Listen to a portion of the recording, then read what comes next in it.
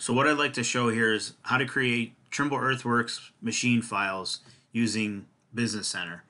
So the first thing you want to do is just make sure that you have all your components ready to go out to the field in your Business Center file. So what I have on the screen here is my line work file. That's exactly what I want to show up on the screen out in the field. So I have that already set, and I need to make sure I have a surface. So I could come over here to my view filter and turn on my finished design. So I do have my surface. That's the finished design that I'd like to send out to the field. So I have that available to me. And I also want to make sure that I have my site calibration or my DC file in this project. So if you look down here at the bottom of the screen, it'll say that the site is calibrated. So if you have your DC or your cal in this project, it needs to say calibrated down below. If it says grid, then you have not brought that in and you won't get the correct file formats. So just make sure that you have a calibrated site down at the bottom. So next place you want to go is up here to the ribbon to the field data tab. If you have a newer version of Business Center 5.0, it might say construction data, so you can use that same tab, and you come over here to the left and you click on job site. So this is going to create a job site for the machine. So you want to click on that and say create a new site, so we can type in the name of this project. So this is a Dollar General, and I'll just put EW after it, so I know this is my Earthworks one, and it's going to ask us to put it into one of these controllers. So if we're not going to put it into our SCS 900 or SiteWorks or our GCS 900, we can leave this blank. You can create a GCS 900 file straight through the same process by clicking this box.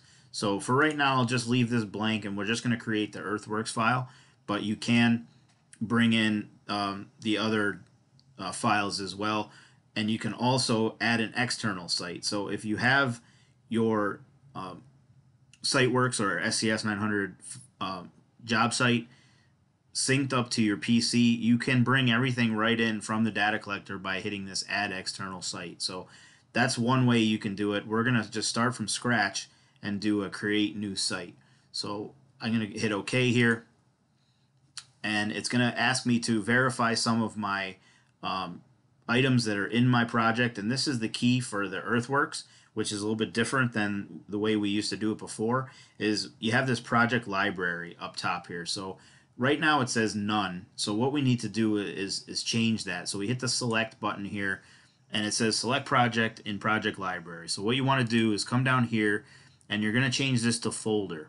Okay, so that's going to create the folder on our laptop in the correct location of where we need it to be. So I'm going to say folder. I'm going to say that it's a new site, Dollar General Earthworks, hit OK, and it's going to change that. So everything else we shouldn't really have to worry about here, so just leave everything else the same here and hit close.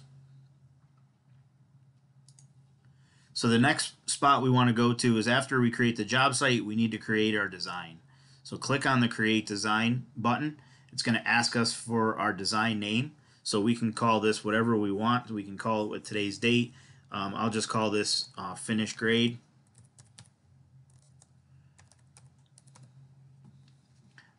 And I'm just going to hit OK. And it's going to ask me here the model type. So if we hit the edit button here, change this to surface, and then choose the surface that's in your project that you want. So I have a couple different surfaces in here, but I want the finished design to go out to the machine. So I click that, leave this next one blank to say none, and you can just keep this default file name the same, or you can just edit it here by hitting custom. So I'll just leave it as default and hit OK. And then stakeout points we won't need for the machine, and we're going to skip down to design map. So here's where you want to hit this plus minus button, and this will allow you to choose the map that's going to be on the screen. So I'm just going to do a window around everything because I have everything looking the way that I want it. So I hit add. It says 273 objects were added, so I'll hit OK on that and hit close. So that's all there is to it for creating a design. So the next and final step to get that design in the correct format for Earthworks is come over here to the middle of the ribbon and hit Publish to Library.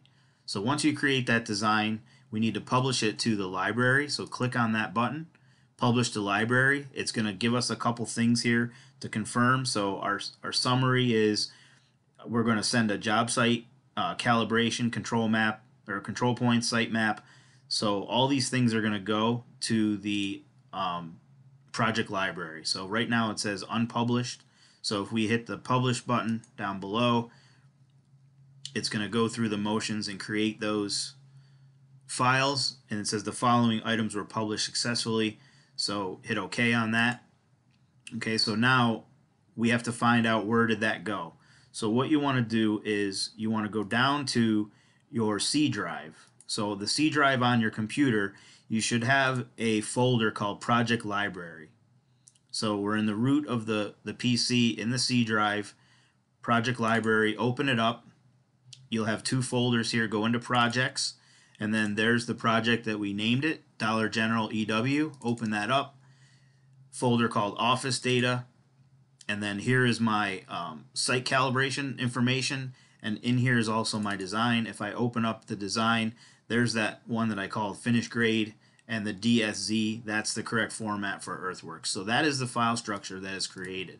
So now that is located on our computer. So now if we're going to move this out to the field, we have to put this onto a USB stick.